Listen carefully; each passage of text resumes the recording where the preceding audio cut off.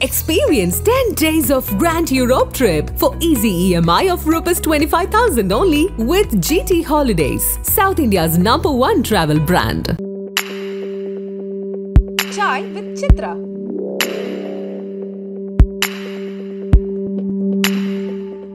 செல்வராவுடைய திரைப்படங்களை பொறுத்த வரைக்கும் ஸ்கிரிப்ட் டு ஃபிலிம் அந்த டிரான்ஸ்மிஷன் எப்படி இருக்கும் சார்? அவர் கிரேட் ரைட்டர் சார். ஆக்சுவலாக எந்த விதத்தில் சொல்கிறேன்னா, அதுவும் ஈவன் 7Gல தான் சொல்கிறேன். ரைட்டிங் பவர்ஃபுல்லாக இருக்கும். ஸ்பாட்டில் டக்குன்னு ஒரு சில விஷயங்கள் மாற்றுவார். அடிச்சு இங்கே அங்கேன்னு இப்படி போட்டு வேறு மார்க்கெலாம் போட்டு எழுதியிருப்பார். நான் தான் அப்படி பார்ப்பேன், எங்கடா அது எங்கே போகுதுன்னு பார்ப்பேன். சின்னதாக எழுதியிருப்பார். சார் புரியல சார், டேய் முத்து மாதிரி எழுதியிருக்கேனடா அப்படிம்பாரு. அப்படி பார்ப்பேன், முத்து பசங்களை எடுத்து திரும்பி பார்ப்பேன். அப்புறம் அதை இது பண்ணி ஆர்டிஸ்ட் சொல்லி கொடுப்போம். நல்லா ஞாபகம் இருக்குது. ரவிகிருஷ்ணாவுக்கு வந்து இந்த பொண்ணு அட்வைஸ் பண்ணோம். அவங்க அப்பா அடிச்சிட்டான்னு சொல்லி கெட்டவத்தை திட்டிகிட்டு இருப்பான். அப்போ வந்து ஏதோ சொல்லும்போது ஏதோ டைலாக் மாற்றினார் அவர். நான் செருப்பால் அடித்த உடனே அது கூட நீ ஃபீல் பண்ணல, உங்கள் அப்பா அடிச்சதுக்காக நீ ஃபீல் பண்ணுறியே அப்படின்ற மாதிரி ஒரு டைலாக் அங்கே மாற்றினார். ஸோ அது வந்து தியேட்டரில் பார்க்கும்போது அப்படி கைத்தந்தாங்க. அது ஸ்கிரிப்டில் ஃபைனல் பவுண்டில் இல்லை. அது ஒரு பொண்ணு செருப்பால் அடிக்கிறது கூட தாங்கிக்குவேன், ஆனால் பெத்த படித்து தாங்கிக்க மாட்டியா அப்படின்னு ஒரு டைலாக் அங்கே தான் கரெக்ஷன் பண்ணார். தியேட்டரில் கிளாப்ஸ். அது எனக்கு புல்லரிச்சிருச்சு பயங்கரம். ஏன்னா கூட இருந்தேன் அப்போ எடுக்கிறப்பையும் அது மாற்றுறப்பையும். இது மாதிரி சின்ன சின்ன டைலாக்லாம் ஸ்பாட்டில் மாற்றுவார் அவர். மாற்றும்போது அது என்ன மாதிரி ஒரு அந்த காலகட்டத்தில் அந்த பசங்க எப்படி பிஹேவ் பண்ணுவாங்க, எப்படி பேசுவாங்க, அது வந்து ஸ்கிரிப்ட்லேயே இருக்கும். ஆக்சுவலாக நீங்கள் கேட்ட மாதிரி அது விஷுவல் பண்ணுறப்போ அந்த சினிமாத்தனம் இல்லாமல் பண்ணுவார் சார். அதுதான் எனக்கு ரொம்ப பிடிக்கும். ரொம்ப யதார்த்தமாக அந்த காலனியை கண் முன்னே கொண்டு வர்றது, அந்த ஒரு பைப்பில் தண்ணி அடிக்கும்போது சுமன் செட்டி அந்த ஆண்டி குனியும் போது பார்க்கும்போது இந்த மாதிரி விஷயங்கள்லாம் பசங்க யதார்த்தமாக பண்ணுற விஷயங்கள் தான் அது. அதுக்கப்புறம் அந்த பால் பூத்து அப்போ அந்த டைம்லலாம் ஆவினில் எல்லாம் க்யூவில் நின்று வாங்கிட்டு இருப்பாங்கள்ல, இது எல்லாமே ரொம்ப லைவாக இருந்தது. ஈவன் தெலுங்கில் ரொம்ப ரொம்ப புதுசு. அந்த ஒரு சினிமா தனமே சுத்தமாக இல்லாத ஒரு நரேஷன் அது ஸ்க்ரீன் பிளேயில் இருக்கும். அது ஒரு புதுசாக ஒரு பொண்ணு குடி வர்றது, மேலே மொட்டை மாலில் படிக்கிறது. ஸோ இந்த மாதிரி இதெல்லாமே ரொம்ப புதுசான எக்ஸ்பீரியன்ஸ். அதனால தான் அது தமிழ் விட பெரிய ஹிட் அங்கே தெலுங்கில். Brindavan colony, 7G Brindavan colony ரொம்ப ஹிட். தமிழே நல்ல. ஆமாம் சார், ஒரு பெரிய எக்ஸ்பீரியன்ஸ். அது ஸ்கிரிப்டாகவும் ஸ்ட்ராங்காக இருக்கும். அதை எடுக்கிறப்ப அவர் ஒரு யதார்த்தம் கொண்டு வருவார். அதுவும் அந்த ஆர்டிஸ்ட்டை பர்ஃபார்ம் பண்ண வைப்பார் பாருங்க, அது எக்ஸ்ட்ரானரியாக இருக்கும். அது ஒருத்தர் நடிக்க தெரியலன்னா கூட அது வந்து என்ன வேணுமோ அதை பண்ண வச்சுருவார். இது இருந்தால் பெட்டர் அப்படின்னு சொல்லிட்டு அவங்களுக்கு என்ன வருமோ அதை வச்சு அதை பேலன்ஸ் பண்ணிடுவார். ஈவன் சுமன் செட்டியாக இருக்கட்டும், யாராக இருக்கட்டும், அவங்க எல்லாமே வந்து அந்த மலை சீனில் வந்து தியேட்டரில் அவ்வளோ சிரித்தாங்க. அதெல்லாம் வந்து செம்ம எக்ஸ்பீரியன்ஸ் அது. ஸோ எல்லா ஆர்டிஸ்ட்டுமே அவங்களுக்கு என்ன வரும் பெஸ்ட்டு, அவர் என்ன எழுதியிருக்காரு, என்ன நினச்சாரோ அதை அப்படியே வாங்கிடுவார் சார். அதுதான். So 7G great experience. அவருடைய படத்தில் காட்சிகள் அமைகிற மாதிரி பாடல்களும் மிக சிறப்பாக அமையும். எப்படி இசையமைப்பாளர்கிட்ட அப்படி ஒரு வேலை வாங்குவார் அவர்? Situations main. அது இல்லாமல் அவர் நிறைய இப்போ எம்எஸ்விலேருந்து எல்லா சாங்ஸுமே கேட்பார். ஹாரிஸ் ஜெயராஜ் சாங்கும் பிடிக்கும் அவருக்கு, ரஹ்மான் சார் பிடிக்கும். எனக்கு ராஜா சார் பிடிக்கும்போது நாங்கள் நிறைய ராஜா சார் சாங் கேட்போம். அவர் ஈவன் என்னென்னா அவர்கிட்ட பெரிய ஸ்பெஷல் என்னென்னா பழைய பாட்டுகள் நிறைய பிடிக்கும். எம்எஸ்வி சாரோட கேட்பார், கண்ணதாசனோட பாட்டு நிறைய டிஸ்கஸ் பண்ணுவோம், நாங்கள் பாடுவோம். அந்த மாதிரி நாலேஜ் அவர் நிறைய இருக்குது. அதை தாண்டி வந்து அவருக்கும் யுவன் சங்கருக்கும் இருந்த ஒரு கெமிஸ்ட்ரி தான் மெயின். ஏன்னா வந்து காதல் கொண்ட டைமில் ராஜா சார் போகலாம் அப்படின்ற மாதிரிலாம் பிகினிங்கில் பேசிகிட்டு இருக்கும்போது ஆமாம் பேசிகிட்டு இருக்கும்போது யுவன் வர்றாரு. ஏன்னா இப்போது கஸ்தூரிராஜ் சார் பையன் இவர், ஸோ இவரோட பையன் அந்த காம்பினேஷன் நல்லாயிருக்குன்னு சொல்லி பேசி இப்படி வந்துடுது. அது இவரே டிசைன் பண்ணது. யுவனன்ஸ் போயிடலாம். அப்போ வந்து பூவெல்லாம் கேட்டுப்பார் தான் பண்ணியிருக்காருன்னு நினைக்கிறேன். அப்போ கஸ்தூரிராஜ் சார் ஓகேன்னு சொல்லிட்டார். ஸோ வந்து அப்போ இவங்க ரெண்டு பேரும் அந்த ஒரே ஏஜில் இருந்தாங்க. அப்படின்னு இருந்தப்போ ஒரு நல்ல செம சிங்க் இருந்தது. நிறைய ஃபாரின் மியூசிக் கேட்பாங்க, நிறைய ஓப்பனாக எப்பயுமே ஒரு மியூசிக் டைரக்டரும் என்ன வேணால் பேசலாம், இன்ஸ்ட்ருமெண்ட்லேருந்து ராகத்துலேருந்து என்ன வேணால் பேசலான்னு வரும்போது அந்த அந்த அவுட்புட், அந்த வைப்பும் அந்த அவுட்புட்டும் பெட்டராக வரும். அந்த மாதிரி ஒரு விஷயம் அவங்களுக்குள்ளே இருந்தது தான் மெயின் ரீசன் சார். புதுப்பட்ட ஸ்கிரிப்டை எப்போ எழுதினார்? 7G முடிச்சுட்டு தான் சார். ஈவன் 7G முடிச்சுட்டு வந்து ஐயோ வேணாம் அந்த லவ்லாம் போருன்ட்டார் அவர். லவ்லாம் போர், வேறு மாதிரி படங்கள் பண்ணுன்ட்டார். புதுப்பேட்டை உடனே அவர் ஃபிக்ஸ் பண்ணல, நிறைய டைம் எடுத்துட்டார். வேறு மாதிரி படம் பண்ணணும் எல்எம்எம்க்கு கன்ஃபார்ம் ஆச்சு. ஈவன் வந்து ஃபஸ்ட்டு வேறு ஏதாவது கதை பண்ணலாம் அப்படின்னு தான் டிசைட் பண்ணாங்க. அப்புறம் அந்த ஸ்கிரிப்ட் கூட அவர் வேணான்னு சொல்லிவிட்டு இல்லை வேறு எதாவது பண்ணணும்னு சொல்லி ரொம்ப ரிசர்ச் பண்ணாங்க. அப்போ வந்து ராம்போ ராஜ்குமார் இருந்தாங்க, அப்போ இருந்தார். அவர் கூட நிறைய டிஸ்கஸ் பண்ணுவாங்க அந்த இதில் நடந்த விஷயங்கள், காசிமேடு இதில் நடந்த விஷயங்கள்லாம் நிறைய டிஸ்கஸ் பண்ணுவாங்க. ரவுடிசம் பற்றி அவங்க நிறைய பேர் இன்ட்ரோடியூஸ் பண்ணி வைப்பாங்க. இதெல்லாம் இது பண்ணி ரிசர்ச் பண்ணி ஒரு அப்போ தான் கதை எழுத ஆரம்பிக்கிறார். 7Gக்கு அப்புறம் தான் ஈவன் வந்து வேறு படம் பண்ணுற மாதிரி தான் இருந்தது. அதுவும் தூக்கி போட்டுட்டு இல்லை வேண்டாம் டோட்டலாக வேறு படம் பண்ணணும்னு சொல்லி ஃப்ரெஷ்ஷாக ஒரு இது ஆரம்பித்தார். அதுதான் புதுப்பேட்டை சார். நீங்கள் அந்த கதையை கேட்டபோது இன்னி வரைக்கும் கொண்டாடுற படமாக அந்த படம் அமைய போகுதுன்னு உங்களுக்கு எங்கேயாவது ஒரு தாட் இருந்ததா? எனக்கு தெரியாது சார், நிஜமாக தெரியல. ஏன்னா வந்து அவர் ஜானர் விட்டு வேறு மாதிரி பண்ணுறாரு. அது ஒரு அட்டம்ப்ட் தான். இது வந்து ஜெயிச்சிட்டா வேறு மாதிரி ஆகிடும் அப்படின்ற மாதிரி ஒரு இது மட்டும் இருந்தது. கேமராமேன்லேருந்து எல்லாத்துக்குமே ஒரு பயம் இருக்குது. வேறு மாதிரி படம் இருந்தது. சந்தேகம் இல்லை, இது எந்த மாதிரி வரப்போகுது அப்படின்னு தெரியல. சூப்பர் 35 பண்ணுறாங்க. அப்போது அந்த எனக்கு தெரிஞ்சு ஃபஸ்ட்டு அந்த படம் தான் பண்ணுறாங்கன்னு நினைக்கிறேன். ஸோ எல்லாமே எக்ஸ்பிரிமெண்ட்டு, கதையாகவும் எக்ஸ்பிரிமெண்ட்டு, ஃபார்மேட்டும் புதுசாக பண்ணுறோம். இந்த மாதிரி இருக்கிறப்போ டிஃப்ரெண்ட்டான ஒரு ஜானரு செட்டு ஃபுல்லாக ஒரு ரங்கநாதன் ஸ்ட்ரீட் ஃபுல் செட்டை வந்து ஆர்எஃப்சியில் பண்ணுறாங்க. ஸோ அந்த அனுபவமே வேறு மாதிரி இருந்தது. எல்லாம் அந்த கூத்துப்படுற ஆர்டிஸ்ட் எல்லாமே தனுஷாரை தவிர எல்லாமே புதுசு. அதில் எல்லாம் அந்த கூத்துப்பட்டு வந்து அப்படியே அந்த எல்லாத்தையும் இறக்கியாச்சு. அதுக்கு முன்னாடி பார்த்தா ஒரு சாஃப்டான ஒரு ரொமான்ஸ் எல்லா படங்களும் இருந்தது. இது டோட்டலாகவே வேறு மாதிரி இருக்குது. சந்தானம் சார் ஆர்ட் டைரக்டர், அவர் பியூட்டிஃபுல்லாக அந்த செட்டப் பண்ணி கூடவே இருந்து ட்ராவல் பண்ணாங்க. நிஜமாகவே வந்து நான் எதிர்பார்த்தது என்னென்னா இது எங்கேயோ இந்த டெஃபினட்டாக இது வேறு மாதிரி ஒரு இதுவாக தான் ஆக போகுதுன்றது எனக்கு உள்ளுக்குள்ளே தெரியும். ஏன்னா அவர் வந்து 7Gக்கு அப்புறம் ஒரு ஸ்கிரிப்ட் பண்ணிட்டு அதை வேணாலும் தூக்கி போட்டுட்டு இன்னொன்று பண்ணுறாருன்னா அதில் டெஃபினட்டாக அவர் 100% பண்ணிவிடுவார். எனக்கு நாயகன் மாதிரி இந்த படம் வந்துடும் ஒரு பெரிய கான்ஃபிடென்ட் இருந்தது டெஃபினட்டாகவே. ஏன்னா நான் எப்போயுமே ப்ராம்ப்ட் பண்ணும்போது நான் கூடவே இருப்பேன். அந்த சீன் பேப்பர் என்கிட்ட இருக்கும். அவர் அந்த சொல்லிக் கொடுக்குற விதம் வந்து அப்படியே எனக்கு மைண்டில் ஏறிக்கிட்டே இருக்கும். அது ஒரு சின்ன சின்ன விஷயங்களும் அவர் சொல்லிக் கொடுக்குற விதம் அதெல்லாம் நான் பார்த்துக்கிட்டே நோட் பண்ணிக்கிட்டே இருப்பேன். ஸோ அதனால் அவ்வளோ அந்த ஈவன் அந்த கையை வெட்டுறப்போ சொல்லிக் கொடுப்பான்ல தனுஷாருக்கு அந்த ஒரு கேரக்டரு, அந்த சீன்லாம் அவ்வளோ புதுசாக இருக்குது. எடுக்கும்போதே எனக்கு தெரியுது அவ்வளோ புதுசாக இருந்தது. அதை இன்னமும் அந்த சீன்லாம் கொண்டாடுறாங்க. பட் தியேட்டரில் பார்க்கும்போது அது வேறு மாதிரி ஒரு படம் தான். அது நிஜமாக தமிழ் சினிமா முக்கியமான படம் தான். ஆனால் அந்த டைமில் தியேட்டரில் வந்து கமர்ஷியலாக செகண்ட் ஹாஃப் சரியாக போகல, படம் ஸ்மாரன் அந்த மாதிரிலாம் சொல்லிட்டாங்க. எங்களால் அதை தாங்கவே முடியல, அக்செப்ட் பண்ணிக்க முடியல. ஆனால் அதுக்கப்புறம் பார்த்தா அந்த படத்தை பயங்கரமாக கொண்டாடுறாங்க. இன்றைக்கி வரைக்கும் கொண்டாடுறாங்க. எனக்கு தனுஷார் கெரியர்லேயே பிடிச்ச படம் புதுப்பேட்டை தான். நான் அவர்கிட்டே சொல்லியிருக்கேன். அவர் நல்ல பர்ஃபார்மர் எல்லாத்துக்குமே தெரியும். அவர் நடித்து எனக்கு பிடிச்ச படம் வந்து புதுப்பேட்டை தான். அந்த படம் ஒர்க் பண்ண எக்ஸ்பீரியன்ஸ் எப்படி இருந்தது உங்களுக்கு? Great experience sir. ஏன்னா இப்போ சொன்ன மாதிரி எல்லாமே வேறு. ஹீரோயின் கூட அதில் புதுசு உங்களுக்கு? ஸ்னேகாவும் சோனியா அகர்வால் 2 பேருமே பண்ணாங்க. அது வரைக்கும் பண்ணாத ஹீரோயின் இல்லையா? ஆமாம். அது அவருக்கே புதுசு தான். ஏன்னா ஒரு கமர்ஷியல் ஹீரோயின் கூட பண்ணதில்லை. அவங்கெல்லாம் வந்து நார்மலாக ஒரு நியூ ஃபேஸ் மாதிரி வந்து உட்காந்துருந்தாங்க. நல்லா கோஆப்ரேட் பண்ணாங்க. இன்னொரு கேரக்டருக்கு சோனியா அகர்வால் அவங்களும் வந்துட்டாங்க. அதை தாண்டி அந்த ஆம்பியன்ஸ் அந்த செட்டு இப்போ ஏன்னா இப்போ விஜய் சேதுபதியாக இருக்கட்டும், அந்த ஃப்ரெண்ட்ஸ் கேரக்டர் எல்லாமே வந்து அந்த செட்லேயே படுத்திருப்பாங்க. அப்படியே எல்லாமே நாங்கள்லாம் கூட லேட் ஆகிடுச்சு பிரேக்னா அப்படியே அந்த செட்லேயே படுத்திருப்போம். எல்லாமே ஜூனியர் ஆர்டிஸ்ட் மாதிரி தான் அங்கே படுத்திருப்போம். ஸோ அந்த மாதிரி தான் அந்த படம் உருவாச்சு. ஈவன் தனுஷாரே வந்து அவர் கேரவானில் இருப்பாரே தவிர 10 நாளாக ஒரு சட்டையை போட்டுகிட்டே இருப்பார். என்கிட்ட புலம்புவார், இந்த சட்டையை அந்த அழுக்கு சட்டையை கொடுத்து 10 நாள் ஆச்சு அப்படிம்பார். முடிஞ்சிடும் சார், இன்றைக்கி சீன் முடிஞ்சிடும் சார், சரி போங்க அப்படின்னு சொல்லி இது பண்ணுவார். டோட்டலாகவே வேறு மாதிரி ஒரு படம். ஏன்னா இப்போ ஒரு 500 junior artist, 600 junior artist, 700 junior artist இதெல்லாம் வச்சு புதுப்பேட்டையில் ஒர்க் பண்ணுறோம். அது அந்த எக்ஸ்பீரியன்ஸ் 7Gலையும் இல்லை, காவல்கொண்டையிலையும் இல்லை. முழுக்க அதுவும் இத்தனைக்கும் ஹைதராபாத்தில் ஷூட் பண்ணுறோம். திடீர்னு 500 பிச்சைக்காரங்க வேணும்னு சொல்லுவார். 500 ஜூனியர் ஆர்டிஸ்ட் கொண்டு வரது கஷ்டம். இதில் பிச்சைக்காரங்கிட்ட போட்டு ஐயோ அவ்வளோ கஷ்டமாக இருக்கும். ஈவன் வந்து அந்த ஆசிட் அடிக்கிற சீன் அதுலேயும் ஒரு 500 ஜூனியர் ஆர்டிஸ்ட், இந்த மாதிரி பெரிய செட்டப்ஸ் எல்லாமே அது வந்து ஒரு டிஃப்ரெண்ட் எக்ஸ்பீரியன்ஸாக இருந்தது.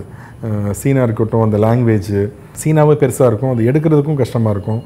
ஸோ இந்த மாதிரி ஒரு வேறு மாதிரி ஒரு எக்ஸ்பீரியன்ஸ் புதுப்பேட்டையில் இருந்தது சார். அந்த படம் பெருசாக வெற்றி பெறலை அப்படின்ற பாதிப்பு இருந்ததா சொல்லுற அவனுக்கு? அப்போ உள்ளுக்குள்ளே டெஃபினட்டாக இருக்கும்ல சார். ஏன்னா வேறு மாதிரி ஒரு படம் பண்ண போகிறோம். 2 படமே வேறு லெவல் ஹிட்டு. அடுத்து புதுப்பேட்டைன்னு ஒரு படம் பண்ண போகிறோம். ஆனால் ஒரு கிரியேட்டராக அவருக்கு பயங்கர சாட்டிஸ்ஃபைட் தான், அதில் எந்த டவுட்டுமே இல்லை. ஏன்னா இப்போயும் அவ்வளோ கொண்டாடுறப்போ அவருக்கு உள்ளுக்குள்ளே தெரியும்ல அது நல்ல படம், அது கொண்டாடக்கூடிய படம் தானே, அவர் உள்ளுக்குள்ளே தெரியுது. அதுக்கப்புறம் எல்லோரும் வந்து ஐயோ இப்போ வந்திருக்கும் எப்போ வந்தால் என்ன நல்ல படம் தானே. பட் அவர் சென்சிட்டிவ், மூடியாக இருப்பார், வெளில ஜாஸ்தி சொல்ல மாட்டார். ஆனால் எனக்கு பர்சனலாக தெரிஞ்சு அந்த டைமில் எப்படியும் ஒரு சின்ன ஒரு அப்செட் இருந்திருக்கும். அவர் படங்களில் நடிக்கிறது அப்படின்றது நட்சத்திரங்களுக்கு எப்படிப்பட்ட வாய்ப்புன்னு நினைக்கிறீங்க சார்? இது பயங்கர கற்றுக்கணும். அதுதான் இன்னுமே எல்லாருமே சொல்கிறாங்க. ஈவன் தனுஷாரே சொல்கிறாரு, கொஞ்சம் பார்த்து கற்றுக்கிட்டாலே பண்ணிட்டாலே போதுன்னு சொல்லுவார். ஈவன் வந்து ஸ்னேகா வந்து பெரிய ஆக்ட்ரஸ் அந்த டைம்லேயும் நல்ல பெர்ஃபார்மர். அவங்க கூட சாகிறதுக்கு முன்னாடி தனுஷ் சார் இப்படி இருப்பார், இவங்க படுத்திருப்பாங்க. அந்த சீன் போயிட்டுருக்கு, நான் ப்ரான் பண்ணிகிட்ருக்கேன் கீழே இருந்து. செல்வா சார் நடித்து கட்டுறாரு. செல்வா சார் வந்து கண்ணாடியை கழட்டிட்டு நீ அவங்க எப்படி பண்ணணும்னு சொல்லிட்டு பண்ணி கட்டுறாரு.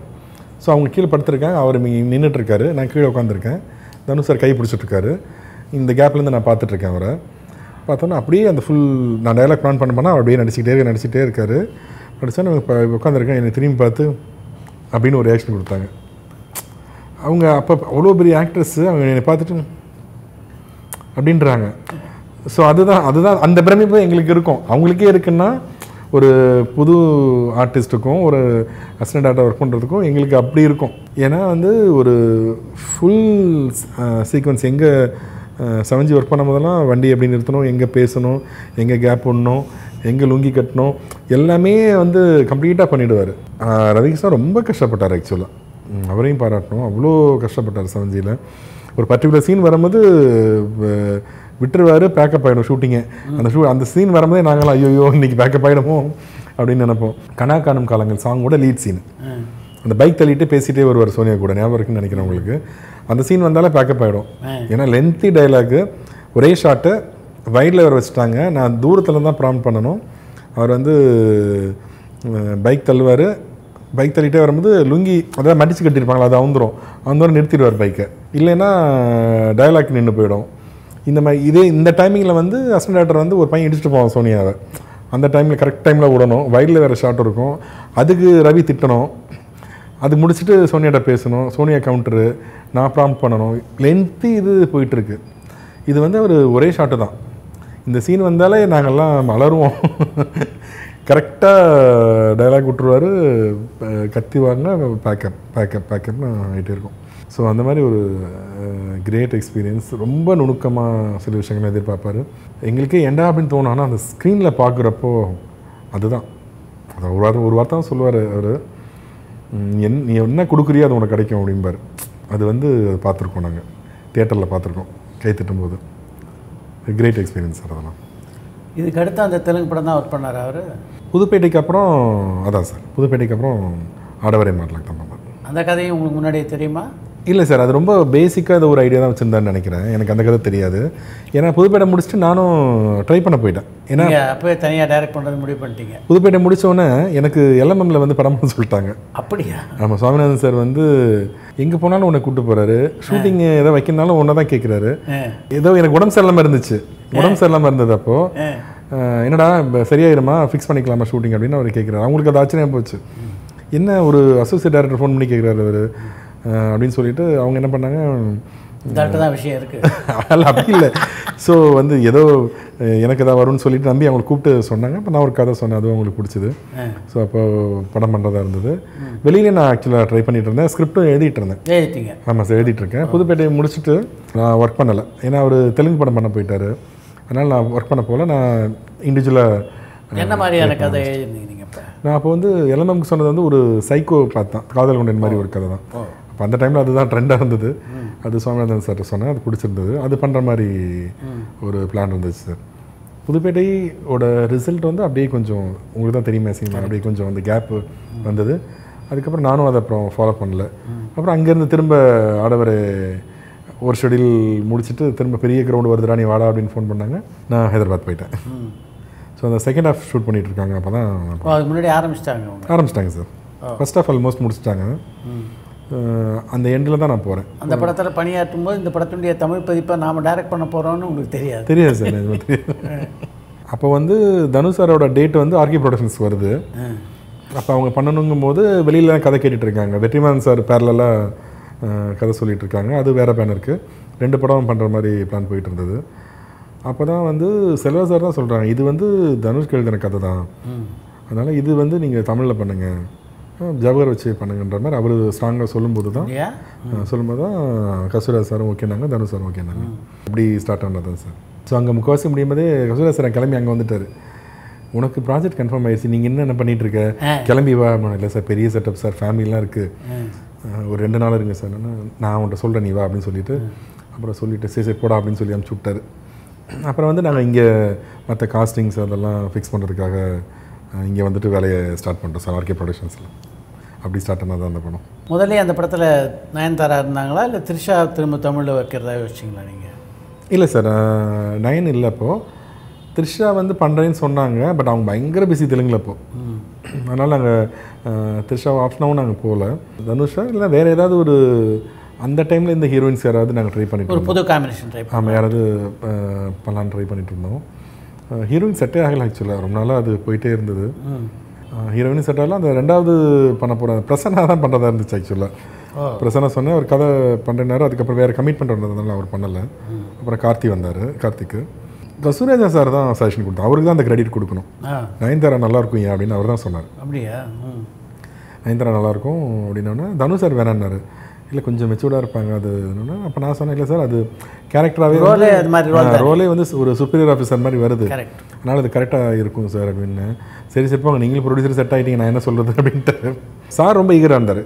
அந்த காம்போ வர்றதுக்கு முக்கியமான காரணம் கஸ்தூரிராஜா சார் தான். அவர் அடுத்த நாளே அவர் மேனேஜர்கிட்ட பேசி நயன் வந்து இப்போது தெலுங்கில் பண்ணிகிட்ருக்காங்க, தமிழில் படம் பண்ணல, படம் பண்ணுறேன்றாங்க, தனுஷ் காம்பினேஷனில் பண்ணுறேன்றாங்க, நீ வந்து கதை சொல்லணும், நேரெல்லாம் வர வேணாம், ஃபோனில் சொல்லணும்னு சொல்லிட்டாங்க, ஆனால் நீ வெயிட் பண்ணிட்டாங்க. அப்போ ஆர்கே ப்ரொடக்ஷனில் ஒரு லேண்ட்லைன் ஃபோன் இருக்கும், அவங்க வருவாங்க எப்போ வேணால் வருவாங்க அப்படின்ட்டாங்க. நான் 6 மணிலேருந்து உட்காந்தே இருக்கேன். உட்காந்தோடனே கால் வருது. கால் வந்தோடனே நான் கதை வந்து ஃபோனில் சொல்கிறேன். ஃபோன்லேயே சொன்னீங்க? ஃபோன்லேயே ஃபுல் கதை சொன்னேன். கிட்டத்தட்ட ஒரு 1/2 hour 45 minutesக்குள்ளே இருக்கும் சார். சிரிச்சுக்கிட்டே இருந்தாங்க நிறைய இடத்துல. எனக்கு ரொம்ப இன்ட்ரெஸ்டிங்காக இருந்தது. சரி இவங்க கன்ஃபார்மாக வந்துடுவாங்க, நடிச்சிடுவாங்க அப்படின்னு ஒரு நம்பிக்கை வந்தது. ஏன்னா எனக்கு ஒரு டவுட் இருந்தது, வருவாங்களா வரமாட்டாங்களா. பெரிய அப்பயும் அவங்க பெரிய ஆர்டிஸ்ட் தான். ஒரு சின்ன டவுட் இருந்தது. நான் வந்து பிடிச்சிருக்கு எனக்கு கதை அப்படின்னாங்க. பேசி முடிச்சுட்டு கட் பண்ணோம். அப்புறம் பார்த்தா நெக்ஸ்ட் டேவே வந்து பேமெண்ட் பேசி சார் கன்ஃபார்ம் பண்ணிட்டாங்க. கட் பண்ணால் ஃபோட்டோ ஷூட்டுக்கே வந்துட்டாங்க. ஸோ நெக்ஸ்ட்டு ஒரு 20 நாள் 10 நாள் இருக்கும் ஃபோட்டோ ஷூட் பிளான் பண்ணோம்.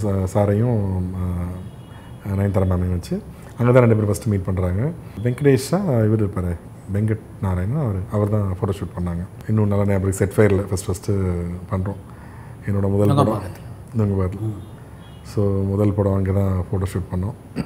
ஃபோட்டோ ஷூட்டே பியூட்டிஃபுல்லாக இருந்தது. செல்வா ரொம்ப சந்தோஷப்பட்டார், நல்லா இருக்கடா அப்படின்னாரு. எனக்கு ஒரு டென்ஷனாகவே இருந்தது. ஏன்னா ஃபஸ்ட்டு படமே வந்து தனுஷ் நயன்தாரா எல்லாமே பெரிய செட்டப்பாக இருக்கேன்னு ஒரு சின்ன இல்லை பெரிய பயமே இருந்தது. அப்போ வந்து Cola Bhaskar Santhanam sir art director பாவம், அன்ஃபார்ச்சுனேட்லி அவங்கள பற்றி சொல்லணும், 2 பேருமே இன்றைக்கி இல்லை ஆக்சுவலாக. சந்தானம் சார் வந்து அவ்வளோ சப்போர்ட் பண்ணார், கோலா பாஸ்கர் அவ்வளோ சப்போர்ட் பண்ணார். அவங்க சப்போர்ட் பண்ணலன்னு அது பண்ணியிருக்கவே முடியாது. நான் இருக்கேன் ஏன் பண்ணியா, ஏன் பயப்படுறா அப்படின்லாம் சொல்லி அவ்வளோ சப்போர்ட் பண்ணாங்க. நான் அந்த 2-3 நாள் முடிச்சுட்டு எனக்கு செட்டே ஆகலை, நான் ஓடி போயிடலான்னு முடிவு பண்ணிட்டேன். ஐயோ இது எனக்கு ஏன்னா எனக்கு ரீமேக்கு அடாப்ட் ஆக தெரில. எனக்கு படம் ஃபுல்லாக பார்த்துட்டேன். செல்வா பெர்ஃபார்மன்ஸ் வேறு மாதிரி இருக்குது, இது அப்படியே எடுக்க முடியாது, இன்னொரு ஆக்டர்ஸ்க்கு அதுவும் வராது, இது அப்படியே எடுக்கணுமா இல்லை இவங்ககிட்ட வரதை பெஸ்ட் எடுக்கணுமான்னு எனக்கு ஒரு பெரிய கன்ஃபியூஷன் இருந்தது. ஆரம்பத்தில் அது வேணும்னு கேட்டே இருந்தேன். அது வரவும் இல்லை, வேறு மாதிரி பண்ணுறாங்களே, இது கரெக்டாக இருக்குமா ஒரு சின்ன டவுட்டே இருந்தது. 2 நாள் ஷூட் எனக்கு சாட்டிஸ்ஃபேக்ஷனாக இல்லை, நான் புலம்ப ஆரம்பிச்சிட்டேன். அதுக்கப்புறம் கோலபாஸ்கர் சார் ஃபோன் பண்ணி செல்வா சார்கிட்ட பேசியிருக்காரு, இது மாதிரி ஏதோ கன்ஃபியூஷனில் இருக்கான், நீங்கள் எதாவது முடிஞ்சால் ரஷ் பாருங்கன்ற மாதிரி சொல்லியிருக்காரு. செல்வா சார் ரஷ் பார்த்துட்டு நல்லா இருக்குது, அவனை தைரியமாக பண்ண சொல்லுங்கள் அப்படின்னு சொன்னதுக்கப்புறம் தான் எனக்கு கான்ஃபிடென்ட்டே வந்தது. ரஷ் மட்டும் ஏதோ 4 கொஞ்சம் மட்டும் பார்த்தார் அவர். பார்த்துட்டு சொன்னோன்னா அப்புறம் தான் எனக்கு தைரியமே வந்தது. அப்புறம் ஃபுல்லாக இறங்கி பண்ணோம். பட் அவங்க கூட ஒர்க் பண்ணதும் கிரேட் எக்ஸ்பீரியன்ஸ். அவ்வளோ பெரிய ஆக்ட்ரஸ். ஆனால் எப்பயுமே வந்து டைரக்டர் என்ன சொல்கிறாங்க, உங்களுக்கு ஓகேவா அப்படின்னு தான் கேட்பாங்க. நான் தான் உங்களுக்கு ஓகேவா நான் பண்ணுறேன் அதான் சொல்லுவாங்க. அந்த பெரிய கிஃப்டட் தான். அந்த படம் நல்லா வந்ததுக்கு எல்லாரோட கோஆப்ரேஷனும் காரணம். ஸோ நான் கேட்டேன், செல்வராகவன் சார் பேரை வச்சு நான் எல்லாமே எனக்கு பிடிச்ச ஆர்டிஸ்ட் அந்த படத்துக்கு வேணும் எல்லாமே பண்ணிட்டேன். இவங்க வேணும் அவங்க வேணும், சுகுமாரியம்மா தான் வேணும், ரகுவரன் சார் தான் வேணும், ஃபைட் பண்ணி எல்லாமே கொண்டு வந்தேன். ஸோ ஃபஸ்ட் படத்துலேயே கே விஸ்வநாத் சார் அவ்வளோ பெரிய கிரேட் டைரக்டர், அவரை வச்சு டைரக்ட் பண்ணுற ஒரு வாய்ப்பு வருது. ரகுவரன் சார் வந்து எனக்கு அவ்வளோ பிடிக்கும். ஸோ என்னோடய முதல் படத்துலேயே வந்து ரகுவரன் சார், சுகுமாரியம்மா எனக்கு ரொம்ப பிடிச்ச ஆக்டர்ஸ். விகே ராமசாமி சுகுமாரம் பிடிக்கும், விகே ராமசாமி பண்ணலதில் எனக்கு அவங்கள ரொம்ப பிடிக்கும். ஸோ வந்து ஃபஸ்ட்டு படத்துலேயே நான் வந்து ரகுவரன் சார் சுகுமாரியம்மா ஒரு சைடு உட்காந்துருக்காங்க, இவர் கே விஸ்வநாத் சார் வந்து தெய்வம் மாதிரி. அவங்களெல்லாம் நான் சொல்லிக் கொடுத்து ஷார்ட் வச்சு அவங்களை எடுத்துகிட்டு இருக்கின்றதே எனக்கு கனவுமாக இருக்குது. இன்றைக்கி நினச்சாலும் அது கனவு மாதிரி தான் இருக்குது. ஆமாம், ஆனால் அவர் இன்றைக்கும் சொல்லுவார், நிறைய படம் வரும் உனக்கு பண்ணு அப்படின்லாம் சொல்லி பயங்கரமாக என்கரேஜ் பண்ணுவார். டப்பிங் ஏதாவது கேஷ் இருந்தால் கூப்பிட வரேன் அப்படிலாம் சொல்லி ரொம்ப எல்லாமே கோஆப்ரேட் பண்ணாங்க. அதுதான் ஒரு பெரிய விஷயம் அந்த படத்தோட சக்ஸஸ்க்கு. அது வரைக்கும் தனுஷோட உதவி இயக்குனராக பணியாற்றி நீங்கள் முதல் முறையாக யாரடி நீ மோகினி படத்தில் தான் அவரை இயக்கினீங்க. அந்த அனுபவம் எப்படி இருந்தது? ஃப்ரெண்ட்லி தான். பட் நான் ரொம்ப தெளிவாக இருந்தேன். ஏன்னா என்ன தான் க்ளோஸாக இருந்தால் கூட அவர் ஒரு ஹீரோ, ஒரு ஆக்டர், ஆனால் ரொம்ப நம்ம அட்வான்டேஜ் எடுத்துக்கக்கூடாது அப்படின்னு இருந்தேன். அதே நேரத்தில் எனக்கு ஏதாவது வேணால் சொல்லுவேன் நான்.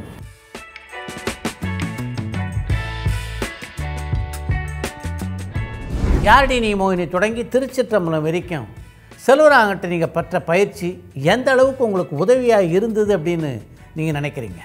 நான் இப்போவும் ஏதாவது கற்றுக்கிட்டேன் அப்படின்னா அது அவர்கிட்ட மட்டும்தான் சார். உதவியாக இருந்ததுன்னா முதல் கான்ஃபிடென்ஸ் தான்.